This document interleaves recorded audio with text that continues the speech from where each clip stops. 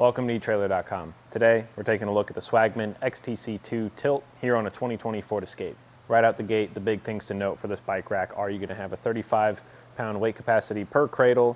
It's not going to be compatible with Class 1 hitches for the 1 1/4. It's only going to work with the Class 2.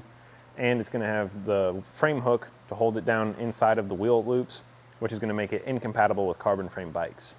Taking a look at how the rack sits on the back of the Escape here today, you can see that your back windshield is going to have most of its visibility retained. Now, if your bikes are a little taller, that can vary. Your taillights are going to be fairly obstructed, especially when you have 2 bikes loaded on here, as well as your backup camera and your license plate. Now, another thing to note is because of the wheel hoop design that the wheels sit in for the bike sitting on the carrier, they are a little exposed to the exhaust, so on those longer trips, that's something where I might check. Now, as the name implies, this bike rack can tilt with the bikes loaded. However, it's a little more cumbersome than some. It's going to be a pin and clip down here on the bottom. Pop that clip off the pin, put some pressure up to get the rack tilted. Then you can lean it back, so that way you gain access to your cargo area, being able to open your hatch. This rack can accommodate bikes with a wheelbase of up to 52 inches and a wheel width of 2.5 inches with these loops. Now, there are separate accessories you can get for this that allow you to have wider tires. There's lots of points of adjustments here on the teeth for these ratcheting mechanisms on the hoops. Now, there's also these little holes right here that allow you to put a lock through. However, the locks and cable locks for bikes and the rack are going to be sold separately. To remove the bike from the rack, you're going to start on the wheel hoops, where you just have these rubber straps to help secure it in place. You're going to undo both. Then we can come up here to these hooks. Then you have to remove both, but you can just hook them there on the exterior wheel hoop. Now, keep a firm hand on the bike so that way it doesn't tilt back into the car or into the rack or you, but just lift up and over the cradle. With the bike out of the way, let's take a look at some measurements. The first of which is going to be the total distance added to the Escape here today.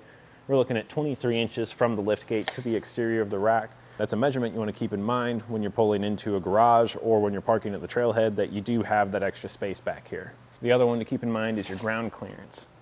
We are looking at 14 inches there to the bottom of this assembly, but we are pretty close to the rear axle of the vehicle, so I'm not super concerned. I think that's a safe number to have for our ground clearance. So when you go up a steep incline, the back of your vehicle will dip down, and so that's something to be careful of with your bikes on here. For storage, you can cut down on some space. Now, you can't cut down on the total distance added to the back of the vehicle, but the width is something that you can take care of with these 3 pins down here.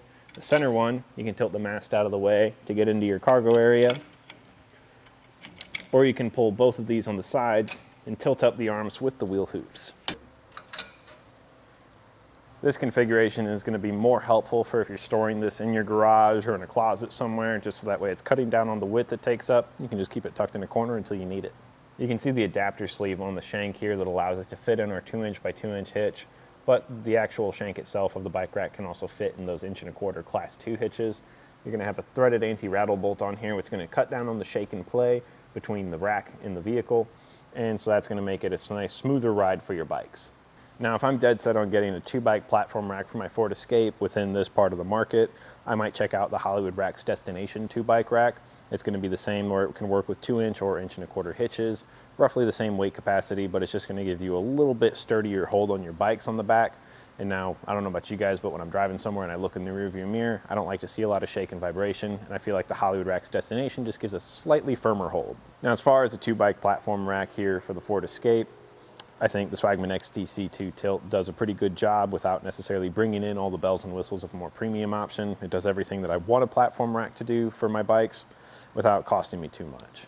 And that was a look at the Swagman XTC2 Tilt here on the 2020 Ford Escape.